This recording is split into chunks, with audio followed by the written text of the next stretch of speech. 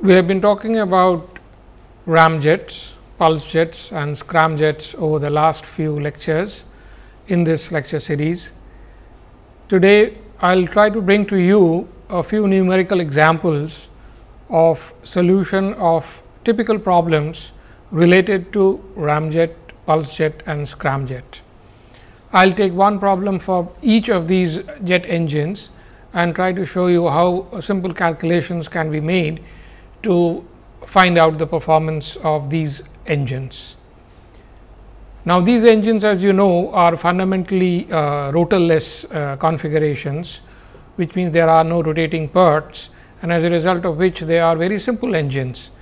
However, when you get down to calculating the performance, as you have done in the lectures, you would probably remember that a large amount of flow in these engines are supersonic.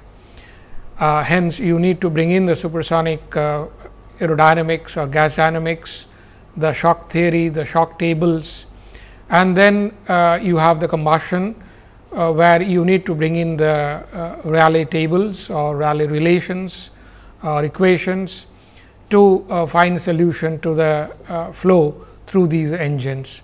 So, I will be essentially using those theories straight away, assuming that you have already undergone those theories in other courses. And as enumerated in a lecture in this series just a couple of lectures back, the analysis through various components would be taken up essentially with the use of those theories. So, we will get down to using the theories to find out the performance of ramjet, pulse jet and scramjets. These are numerical examples, and through the numerical examples, I will try to bring to you how this essentially the flow part, most part of which is supersonic, can be assessed at various stations to get the overall performance of various kinds of jet engines. And at the end of it, I will try to bring to you a comparative assessment of these three kinds of jet engines and how they compare with each other in performances. So, let us take a look at some of the performances of these jet engines through very simple numerical examples. To begin with, we will start with a ramjet engine. We will pose the problem first. A ramjet engine is flying at Mach 1.818 at an altitude of 16.75 kilometers, where the ambient pressure is 9.122 kilopascals and the ambient temperature is minus 56.5 degrees centigrade, which is 216.5 K, and the sonic speed is 295 meters per second. Now, the flow is assumed to enter the intake of the ramjet through a normal shock standing at the intake phase. So, the entire shock structure there is simplified into one single normal shock, and analysis through that shock would suffice in solution of this problem. It is also prescribed that no pre-entry loss or friction loss inside the engine is assumed to exist, and hence that part is also simplified in this problem, that there is no pre-entry loss or there is no duct loss to be taken care of in the process of the solution. The combustion delivery temperature is prescribed as 1800 degrees, 1280 K, and the fuel air ratio is prescribed as 1:40. The area at the intake phase is given as 0.0929 meter square, and the combustion chamber area is given as 0.1858 meter square. Now, these are the prescription with which the ramjet engine has been created, and we are expected to find a solution to the problem of how this engine would perform under the prescribed flow conditions at Mach 1.818 at an altitude of 16.75 kilometers.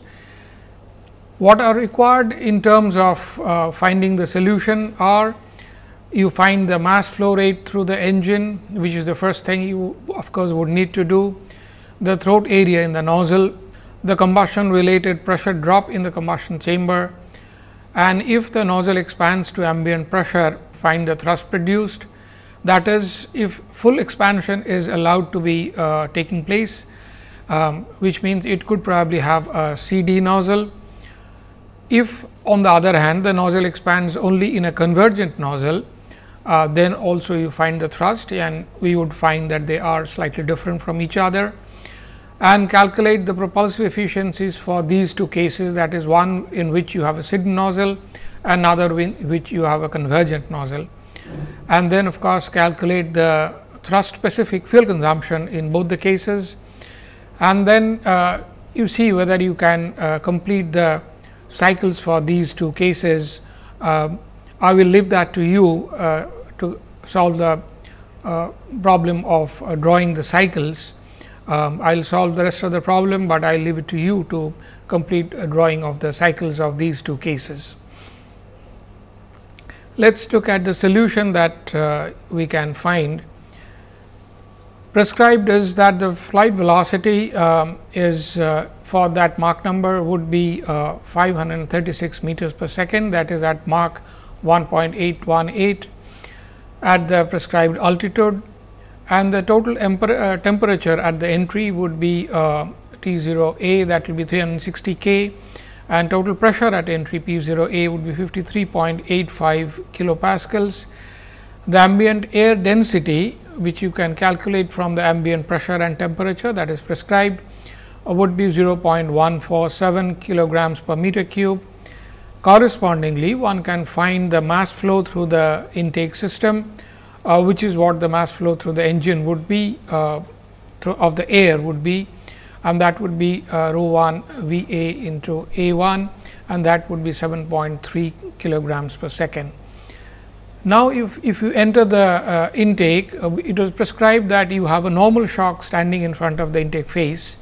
So, the flow has to go through the normal shock to enter the intake, and so at the intake face for a Mach number of 1.82, the corresponding Mach number behind the shock would be 0.612, and the corresponding temperature T 2 would be 334.8 K.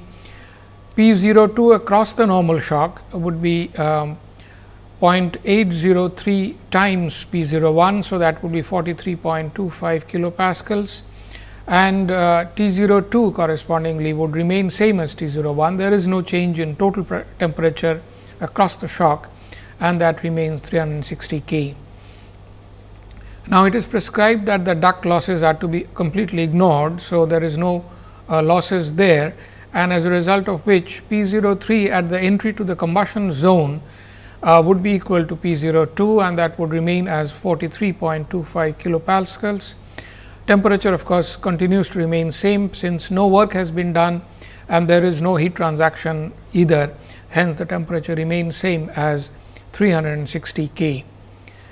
Now, if you use the isentropic tables at station 2 behind the shock, we have found that the Mach number is 0.6121. The area then may be computed from the isentropic relations as A 2 by A I. A I of course, is the intake area, and that would be 1.16565 as available from the isentropic tables. Then one can find the area at the combustion chamber, and that would be given in terms of the area ratio across the duct and the area ratio across the intake face. And if you the product of these two, and the product of these two comes out to be 2.33, that is the area ratio between the combustion chamber and the intake face, or one may call the intake throat, where the normal shock is essentially standing. Now, inside the combustion chamber, the Mach number may be computed from isentropic tables, that is before the combustion is initiated and before the combustion zone, and that comes out to be M 3 would be equal to 0.26. Now, once we get into the combustion chamber, we have flow with heat addition, and as a result the Rayleigh flow tables or relations need to be utilized for computing the variations of various parameters through the combustion chamber. So, you need to get hold of Rayleigh flow tables or Rayleigh equations or relations. Now, for a Mach number of 0.26 inside the combustion chamber starting at station 2, with reference to the parameters of the intake phase, the temperature ratio from the intake phase could be found as 0.275 and the pressure ratio with reference to the intake phase would be 214. Now, these are the total temperature and total pressure ratios. The combustion delivery temperature has already been prescribed as 1280 K, and hence the combustion chamber temperature T04 can be found from the temperature ratio T04 by T01, which would be the product of two temperature ratios T04 by T03 into T03 by T01. Now, the first one is 1280 by 360, and as a result of which we get the second one is 0.275 and we get a ratio of 0.9759. Now, from the Rayleigh tables we can see that the Mach number at the combustion after the combustion would be 0.83 and the pressure ratio across the combustion zone would be 1.014, and as a result of which we can now find the combustion chamber pressure after the combustion, and that would be P04 and that would be 36.12 kilopascals.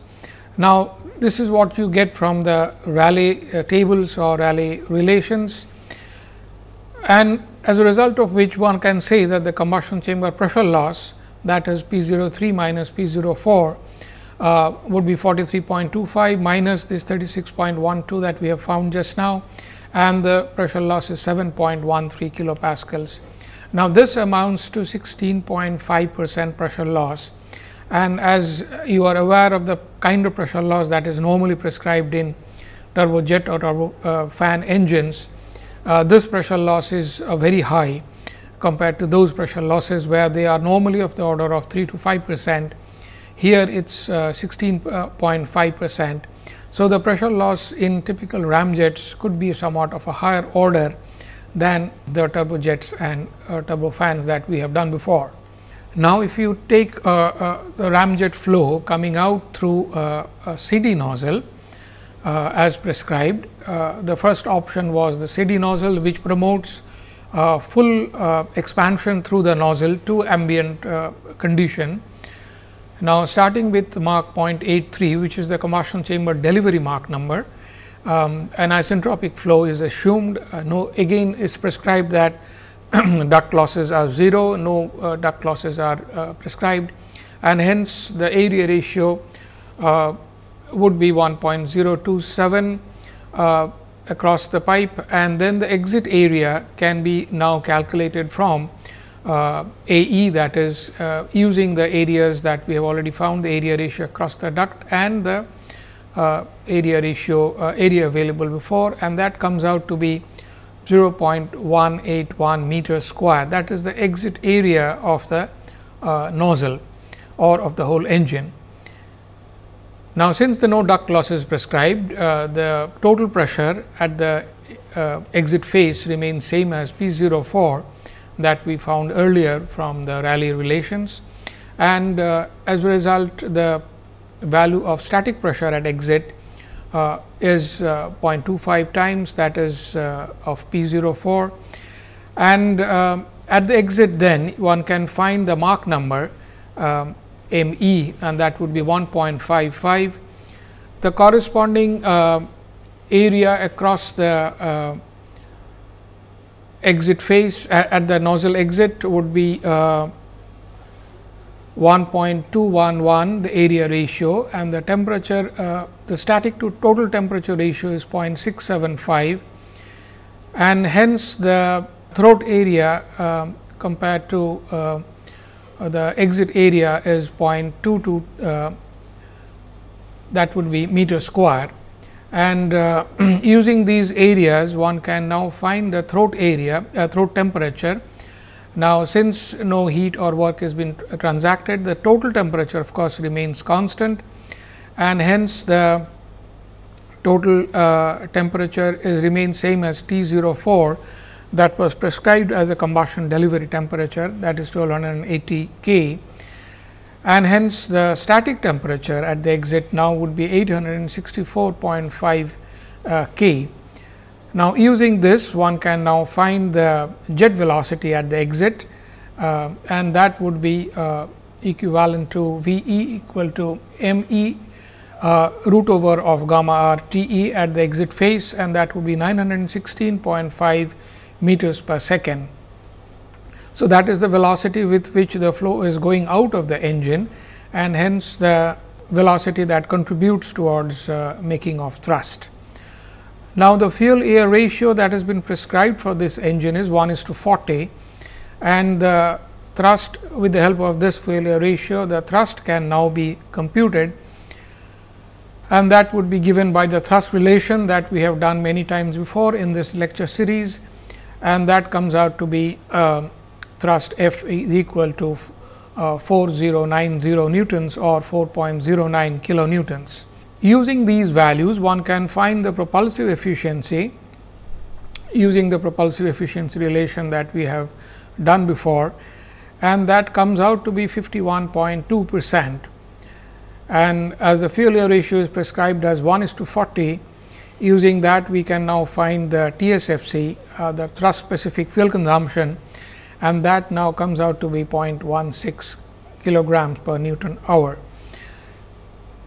Now, if you look at these values, you will see that the propulsive efficiency of this kind of jet engine is somewhat lower than the propulsive efficiency that we have seen in case of turbojets and turbofans, and the turboprops propellers, for example, efficiencies are of the order of 80%.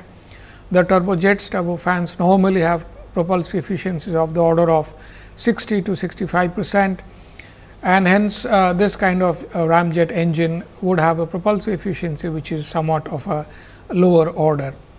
Now, if we take the ramjet with a convergent nozzle, which means the exit face is essentially also the throat of the nozzle, and if we take that kind of nozzle as an active nozzle for this ramjet engine, we can calculate the performance all over again.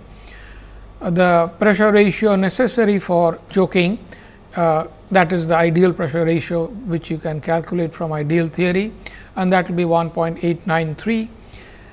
The available pressure ratio across the nozzle right now is 3.96 from the computed parameters of this particular engine, and hence we can say that the nozzle is indeed choked, and hence the exit pressure would be as per the choking pressure, critical pressure that is ideally available, and that would be 19.1 kilopascals. Correspondingly, the temperature, exit temperature, which would be same as the throat temperature, exit being the throat itself, and that would be 1067 K. Now, using this value of K, we can now find the exit jet velocity, which is at the choking condition, which means the Mach number is 1, and hence V e, which will be equal to V throat at the throat, and that will be root over gamma r T e, and that would be 654 meters per second. So, that is the exit jet velocity, which is also the throat velocity of the convergent nozzle. Now, if you look at the isentropic tables, one can find that the exit area, which is also the throat area, that area ratio from the jet pipe would be 1.027, and hence the exit area would be 0.1809 meters square. Now, using these values, one can find the thrust. In this thrust, the pressure has not been fully converted to ambient pressure, hence there would be residual pressure thrust, and if you plug in those values that we have calculated, you would get a thrust of 3587 newtons. So, that is the thrust you get for a convergent nozzle. The corresponding specific fuel consumption TSFC would be 0.1834 newtons, and the propulsive efficiency using the same relation that we have used before would be 54.8%. Now, as you can see here, with reference to the CD nozzle, the thrust created is a little less. Correspondingly, the specific fuel consumption is a little on the higher side, but the propulsive efficiency is also a little on the higher side. One of the reasons the specific fuel, the propulsive efficiency is a little higher is because even though the thrust created is less, the exit jet velocity is much lower, and as a result the exit jet wastage in terms of the jet velocity is somewhat lower, and as a result of that the propulsive efficiency is a little higher than what you got for CD nozzle, even though the thrust created is a little less. So, for a typical ramjet designer, the question would be whether he would like to settle down for a lower thrust for a higher propulsive efficiency, or whether he would like to go for a higher thrust and sacrifice a little bit of propulsive efficiency for his performance. So, these are the choices typically a ramjet engine designer would probably be looking at. Now, let us take a look at a pulse jet engine. Now, pulse jet engine, we have done the theory, you have done the analysis, and it is a very simple engine, and one of the advantages of pulse jet engine is that it operates at low speed. It can even operate from takeoff condition, helping the aircraft even to take off. So, let us take a look at how a pulse jet engine typically would perform under flight conditions. So, a pulse jet engine problem can be posed in terms of an aircraft that is flying at Mach 2 at 12 kilometer altitude, and the engine parameters are given in terms of the inlet area, which is 0.084 meter square. The combustion chamber pressure development is given in terms of ratio. It is a pulse jet engine, remember it is a enclosed combustion chamber, and hence the pressure ratio needs to be prescribed in one form or the other, and this prescription is the pressure ratio is 9, that is P 03 by P 02 prescribed as 9. The heating value of fuel again is given, Q is equal to 43,000 kilojoules per kg, and the combustion efficiency prescribed is 0.96. Again, assume that it is a ideal flow, that means there are no losses through the ducts or the intakes, and assuming that kind of a lossless flow situation, find the air mass flow, the maximum temperature, the fuel air ratio, the exit velocity, the thrust of the engine, and the TSFC, the performance parameters. So, let us see whether we can find all those performance parameters using the prescribed values that has been posed here in this problem statement. What is stated here is at 12 kilometers, it is flying at Mach 2, and hence the total pressure and temperature can be computed, and we get that as 18.75 kilopascals and temperature as 216.65 K. The flight velocity for the given Mach number would be 590 meters per second. The corresponding air mass flow using this flight velocity and given the air density at the prescribed altitude and the air intake area would be 15 kilograms per second. Now, the total temperature across the intake diffuser remains constant. There is no work being done, there is no transaction of heat or work, and hence the total temperature is conserved, and that remains at 390 K, with which it enters the combustion chamber, assuming there are no losses through the ducts or valves that you have in a pulse jet. The corresponding total pressure is given in terms of P 01, and that remains same as P 0A, and that is 147 kilopascals. Now, in the combustion chamber, it is prescribed that the pressure rises from P 02 to P 03 by a ratio of 9. Now, that is prescribed, and using the simple gas laws for a static air or any gas in an enclosed volume, if you simply apply the gas laws, the temperature ratio would be same as the pressure ratio, and hence the combustion delivery temperature would now be T03 would be equal to 3510 K.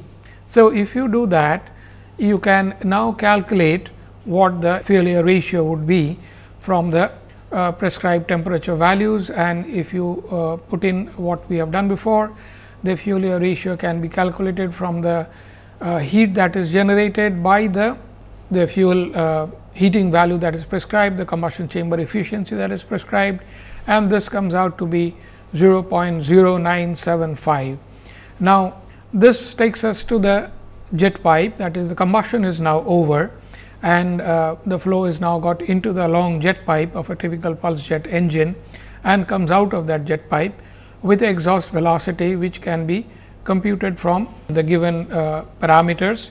And if you plug in those parameters, you get exhaust velocity of 2297 meters per second. Now, using this, you remember across the jet pipe, the pressure ratio would be same as what is prescribed to you for the combustion chamber. So, across the jet pipe, the same pressure ratio is valid or active, and using that you get a velocity which is 2297 meters per second. So, if you use that, you can now find the specific thrust, which would be 1 plus F into this V e minus V a, which was the entry velocity, and that comes out to be 1931.5 Newton seconds per kg or Newtons per kg per second. Now, this is the specific thrust that you can compute. Correspondingly, if you multiply the specific thrust with the mass flow that we have computed, that comes out to be 28,950 newtons or 28.95 kilonewtons. The corresponding specific fuel consumption TSFC can also be found, and this comes out to be of the order of 50 milligrams per Newton second, also can be written in terms of kilograms per Newton hour. Now, if you again calculate the propulsive efficiency as we have done in the theory, and this comes out to be 41.8%. As you would see here, the propulsive efficiency of a pulse jet is somewhat lower than even a ramjet, and hence one has to see whether a pulse jet is an efficient device fundamentally or not. In comparison, we see that pulse jet efficiency is somewhat lower than that of a typical ramjet. We will have a comparative look at these values at the end of solving of all the problems. Let us now take a look at a typical problem related to the scramjets. If you look at a scramjet powered aircraft which flies at a Mach 5, typically scramjets do fly at very high Mach numbers, normally 5 or above at an altitude of 16.75 kilometers, where again the temperatures and pressures are prescribed, and the intake has a shock structure. Now, the intake shock structure is defined in terms of two oblique shocks, both with deflection of 10 degree. So, this is now given with a two oblique shock standing inside the intake or at the intake face, through which the flow has to get inside the intake and then inside the engine, the scramjet engine. The fuel prescribed here is hydrogen, which has a heating value of 120,900 kilojoules per kg. As you can see, it is much higher than that of hydrocarbon fuels that were prescribed in the earlier two engines. The temperature is now raised to 2000 K. The fuel air ratio is 0.025. The nozzle expansion ratio is prescribed as 5, and the inlet to exit areas prescribed are A1 is equal to A5 or AE, that is 0.2 meter square. Now, if the Cp of this hydrogen fuel burnt gas is taken as 1.51 kilojoules per kg K, and the combustion chamber efficiency is prescribed as 0.8, somewhat lower than the other jet engines, because of the supersonic combustion that is going on, the efficiency is somewhat on the lower side, heat being added at supersonic speeds. If that is so, the problem statement asks to calculate Mach number at combustion chamber inlet, the exhaust jet velocity, and the efficiency of this engine. What we will do is we will find the exhaust velocity and then find the thrust and the SFC, and we will find the propulsive efficiency as we have done before for comparison of the various jet engines. The flight velocity for this particular craft can be now computed from the given Mach number, which is 5, and that comes out to be 1475 meters per second. Mass flow through this engine, again using the continuity as before, we can find 43.3 kilograms per second. In view of the very high inlet velocity, the mass flow going in is also very high, even though the density is of the same order and the area is of the same order. The inlet total temperature can now be computed from the isentropic relation that you are familiar with, and this gives us a total temperature of 1300 K, which is conserved through the intake duct. From the shock relations or shock tables, across the first shock for a Mach number of 5 and a deflection of 10 degree, the shock angle can be found at 19.4 degree, and the Mach number just behind the first shock would be 4, and the temperature ratio across this shock would be 1.429. Now, with those values, the flow now goes into the second shock, which again has a deflection of 10 degree. Now, the entry Mach number to that is now 4. As a result of that, with the help of shock relations or tables, you can find the shock angle, and that would be 22.2 degrees. The Mach number across the second shock, that is behind the second shock, would be now 3.3, and the temperature ratio across this shock would be 1.33. Now, the flow goes into the combustion chamber for addition of heat by burning of the fuel, and that is to be done at supersonic speed. So, as we have seen, the combustion efficiency is going to be a little on the lower side.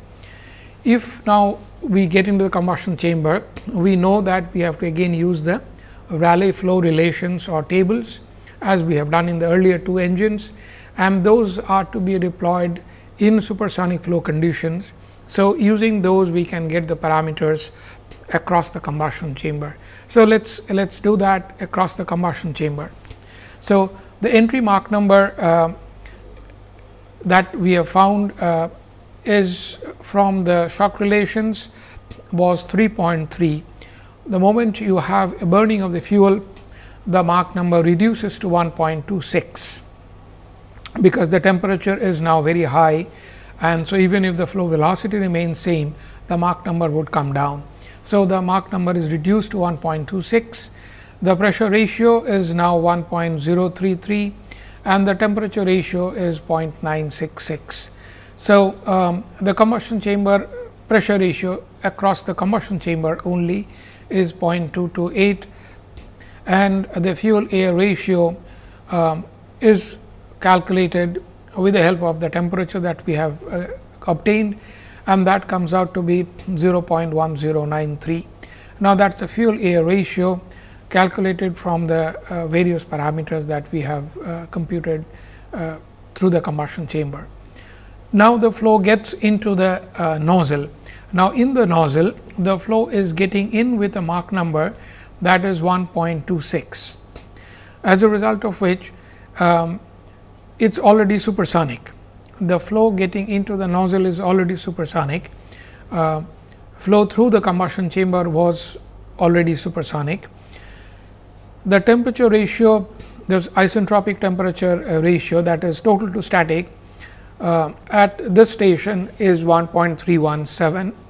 The critical area ratio that we get from this flow through the jet pipe and nozzle, and that would be 1.05, and then we can find the area ratio from the throat to the exit area, and that would be 5.25. So, the critical area ratio was the throat area to the combustion chamber or the jet pipe, that is the convergent part of the convergent divergent nozzle, and then we get the area ratio from throat to the exit face, that is AE, and that comes out to be 5.25. So, using these parameters, so we can find that the nozzle outlet Mach number would be ME would be 3.23, that is clear supersonic Mach number at very high temperature, and the isentropic temperature ratio at exit station would be 3.11. So, the corresponding temperature at the exit can be found from the various temperature ratios that we have obtained from the various components, and if we put them all together, we get the temperature at the exit, and that would be 654.5 K. Now, using this temperature, we can find the exhaust velocity V e as before, and using the Mach number that we have found just now, that is 3.23, and that gives us an exit velocity of 1560 meters per second. So, using this exhaust velocity, we can now find first the specific thrust, that is 1 plus F into V e by V a, and that comes out to be 102 newtons per kilograms per second. And using that, we can find the thrust specific fuel consumption, and that comes out to be 3.85 kilograms per Newton hour. The thrust then now multiplied the mass flow with the specific thrust, and that gives us a thrust of 4,416 newtons, that is 4.41 kilonewtons. So, the thrust as we can see now and the specific thrust as we can see now are actually not very high, in spite of the fact that the aircraft is flying at very high supersonic speeds. The propulsive efficiency that we get from these parameters can now be computed, and it comes out to be 52.7%, which is of the same order as the ramjet engines that we have found earlier. So, the propulsive efficiency of a scramjet is not much larger than that of a typical ramjet engine, it is of the same order. So, the specific thrust that we see here is somewhat of a lower order, and what we can do now is we can compare all the engines that we have computed, all the parameters, and see what values we can get on a comparative basis. For this engine, I leave it to you to calculate the overall efficiency. I suspect you will get that overall efficiency of a very low order of the order of 10 or 11%, which says that the ramjet engine is likely to be not a very efficient device. So, let us take a look at the comparative values of all the jet engines that we have done today. These are, as I mentioned, the rotorless engines. That means, there are no rotating parts, no compressors or turbines. So, these jet engines, when they are compared to each other, they are all flying at supersonic Mach numbers at very high altitudes, and their exhaust velocities are all very high. And as we can see here, in a pulse jet engine, because of the high pressurization that is achieved in the combustion chamber, very high exhaust velocities are possible, as a result of which very high thrust can be created. One can see here that the propulsive efficiency of the pulse jet engine is somewhat of a lower order. The specific thrust of the scramjet engine is of the lowest, and it shows in the thrust specific fuel consumption, which is highest of the whole lot. So, in terms of comparative values, the thrust creation capability of the pulse jet at lower Mach numbers is very high. However, it will have difficulty flying at very high Mach number because of the valves that it has, the mechanical operation of the valves. It has a lower propulsive efficiency, and correspondingly it has a higher thrust making capability. However, the scramjet engine, which flies at very high velocities, it does create very high jet velocity, but its specific thrust is very low, and its thrust specific fuel consumption is high, which means as a efficiency of the device, it is not a very efficient device for flying. So, on a comparative basis, we can see that various rotorless jet engines compare with each other, their propulsive efficiencies are lower than the turbojet and the turbofan engines that we have seen before. However, their utility essentially is at very high flight Mach numbers, for pulse jet engines at Mach numbers of the order of 2 or below, for ramjet engines for Mach numbers of the order of 1.5 or above, and for scramjet engines for Mach numbers of the order of 5 and above. Those are the Mach numbers at which these engines would be of useful value, and they would produce thrust of necessary requirement. Scramjet engine has a little problem of producing a reasonable amount of thrust, and one has to compute very accurately to find out whether it is able to produce the positive thrust required for flying. It does produce its performance at somewhat low efficiency, but that is the price you pay for flying at very high supersonic or hypersonic Mach numbers. So, that brings us to the end of this comparative assessment of jet engines, which are rotorless jet engines, and that brings us to the end of the lectures on ramjets, pulse jets and scramjets. In the next class, we will conclude this lecture series by looking at what all we have done, and then we will be looking forward to various kinds of propulsive devices for flying of aircraft in future. So, in the next class, we will conclude this lecture series, and we will be looking forward to new kinds of devices that would make the aircraft fly in future.